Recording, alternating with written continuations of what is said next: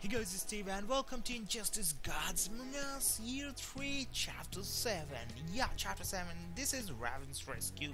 The main story plot is based on Raven. Raven is kind of bound in the Gotham City somewhere in a time kind of church or kind of a palace kind of thing.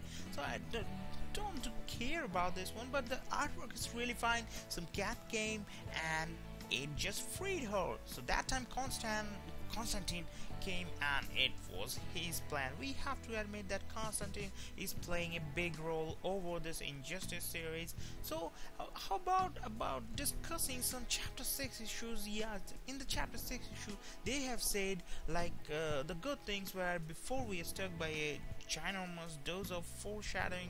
Writer Tom Taylor mostly uses the story to give us a little more insight into John Constantine.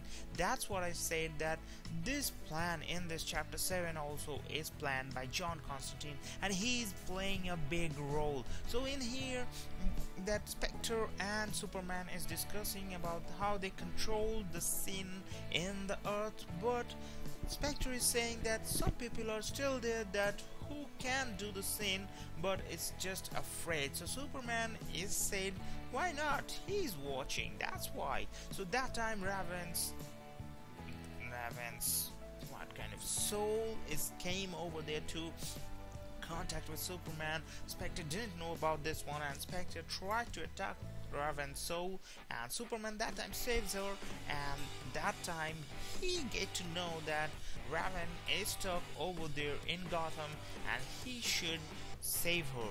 So as for the art, pencils by Bruno Rodano finishes by Zermanico, inks by Junel Baron and colors by Rex Locus. The character walks consistent and the bright shades of purple, blue and pink tend to leave the strongest impression. There's a clever layout showing Batman and Constantine talking with Madame's Nuto through a door. It is in the 6th issue.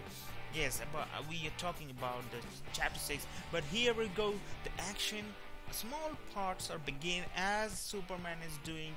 He never thinks about anything and he just goes into action. That's why he just come to that place where Raven is captured and he just tried to rescue Raven. Superman comes into that hall room and the bond should be broke. That's why Superman break it with his just two-handed, and it's a blow and the wind is just gone everything. So in that time Raven is not really the Raven who Superman thinks, and is the Raven captured Superman with cloth kind of stretchy kind of things, and we get to know that this Raven is John Constantine. So pretty much it goods and it kind of tasty for me and I like it. So thanks for watching, hope you guys will like it too, and don't forget to buy it digitally. Next, Ragman's Souls next week. Thanks for watching.